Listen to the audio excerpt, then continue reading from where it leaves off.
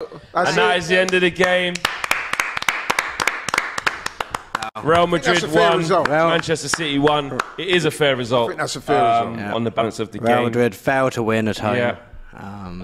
It's the headline. Will, we'll start with you. How are you feeling? I'm feeling good. We're going to take them back to the Etihad and we're going to show them what's what. They didn't win at home, and I'll take it. Ebash. Kennedy, sigh of relief. I mean, yeah, listen, I'll take the draw. I know what Pep's like. He's definitely got a better plan for this now. I feel like we've experienced Real Madrid. We've seen the tactics. You predicted a 3-1 win? Yeah. Did you? Wasn't quite that, but... For us, it's basically the same. I'm going to keep my prediction. So we need to play 90 minutes more. To be honest, I think we are going to play the same kind of football. If they don't score there, I think we have opportunity to win this game.